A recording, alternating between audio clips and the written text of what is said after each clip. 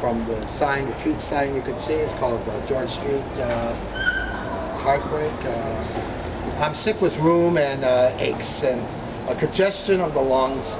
I cough constantly. Insomnia stains my eyes like charcoal, and for the first time in my life, I actually look older than my real age. Years ago, when I was a child, I read auguries in the snarled pattern of clouds and practiced divination of how snow accumulated to subtle difference of height on the post rails surrounding the corral.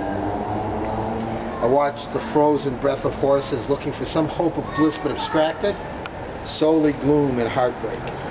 Today, desperate and preoccupied, I try to pick out the future from the way antenna wire twists against the white walls and falls up and down along the molding in my bedroom. All omens promise bad luck. My mind has fallen into moat and bad mood has dungeoned me.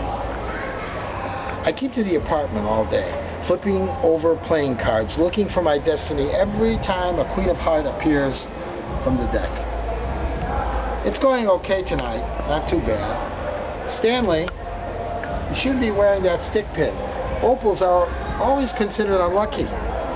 My luck isn't very good as it is. I don't think me wearing an opal changes the outcome of my life that much.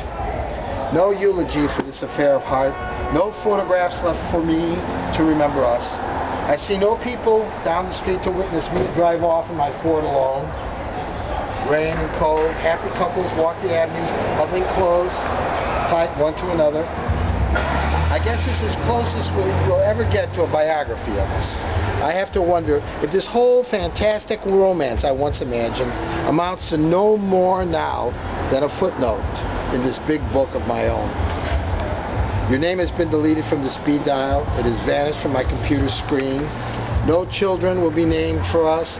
Not that you wanted it anyhow, the children being named after either you or me.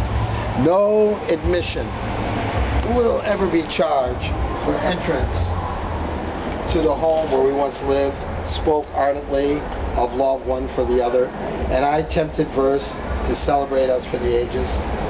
And despite all the noise coming from the street, all the appointments I have to keep this evening, I can only lie on the floor, look to the ceiling.